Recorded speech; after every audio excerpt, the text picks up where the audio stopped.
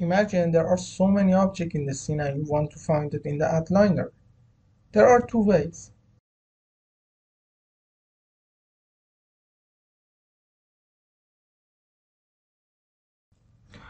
So let's create the scene. Duplicate a mesh to fill the scene.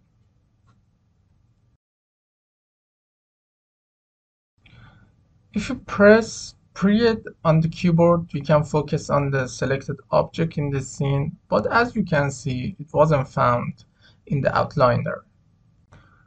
To find the selected object, just move the mouse over the outliner and click period on the keyboard. And the second way is go to outliner and go to filter and find objects. In the below, click in here and select active.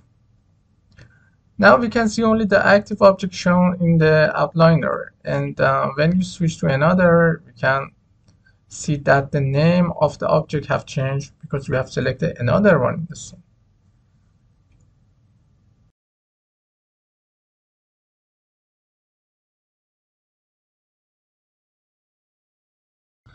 And if you want to go back to default, just go to outliner to filter and change the object to all.